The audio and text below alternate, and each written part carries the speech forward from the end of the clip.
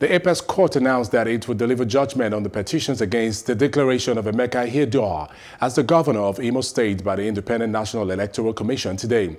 While members of the People's Democratic Party are upbeat that the Supreme Court would uphold Ihedioha's victory, members of the All Progressives Congress and All Progressives Grand Alliance are hopeful that the judgment will go in their favor. The director of Imo Orientation Agency, Martin Okpara, disclosed that there was no cause for alarm, expressing optimism that the Apex Court will uphold the governor's election. He said that the declaration of Ihedioha as governor was in tandem with the Electoral Act as against the position of the petitioners. But the APC chairman in the state, Daniel Nwafo, said that he was hopeful that the judgment will go in favor of his party.